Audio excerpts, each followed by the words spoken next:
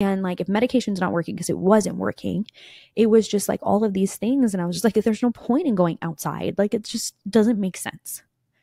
And when fear is ruling our lives, it looks and manifests differently. I said a keyword. A lot of people are like, what? Don't say that word. But it does. Fear can be this thing that when we're afraid, sometimes it's not what we are initially thinking that we're afraid of. Like my thing the last year and a half, I was like, I don't know why I have this fear of passing out.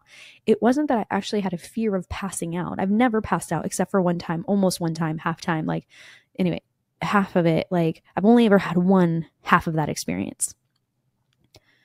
But deeper than that was, I'm vulnerable to the people around me if I pass out.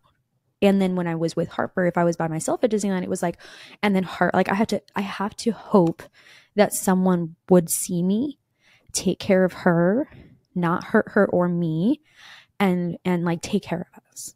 I have to be vulnerable it's a very intimate thing. If you pass out, you have to trust the people around you. And I was like, I don't trust people and I don't trust myself.